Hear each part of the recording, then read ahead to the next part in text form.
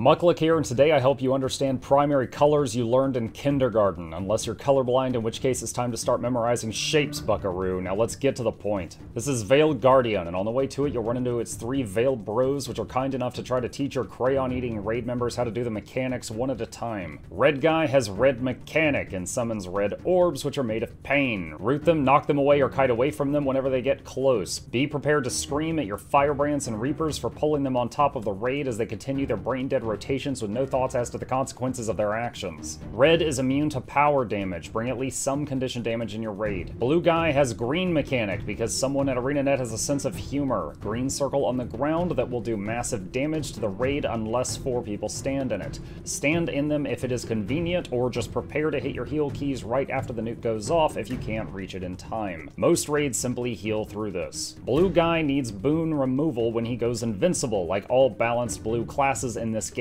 often do. Green Guy has Blue Mechanic, summons blue circles under raid members. You can crank effects volume to hear them, and the edge of the screen will glow yellow. Get out of the blue circle or get teleported cross-country. If you are colorblind, small circle bad. All 3 of them have to be interrupted at 1% health in order to die. When you pull Vale Guardian, anyone not standing on the giant stone pizza instantly dies. Vale Guardian has all 3 of those skills. Fight him until 66% while avoiding reds, blues, and standing in or healing through greens.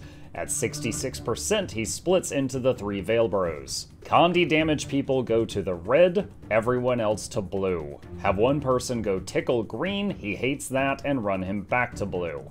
The non-Condi raiders kill both of those. When your side is done, wait on the other. Do not run across to the opposite side after killing yours, or it will hurt you. After 66%, one slice of this made-to-scale American personal pan pizza will get spicy. Fight near a crack so that you can change slices if you need to. Occasionally, the boss needs to be interrupted while he farts out embarrassingly low damage. Remember, if your damage is low, 1 in 5 men suffer from performance issues. You aren't alone.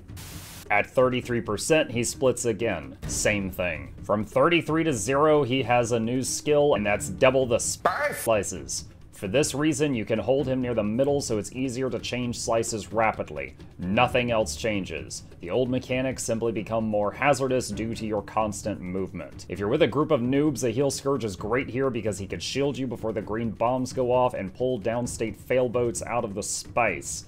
Unless the Scourge is the failboat, then you're gonna have a bad time. Now you know how Americans eat their pizza. You're welcome.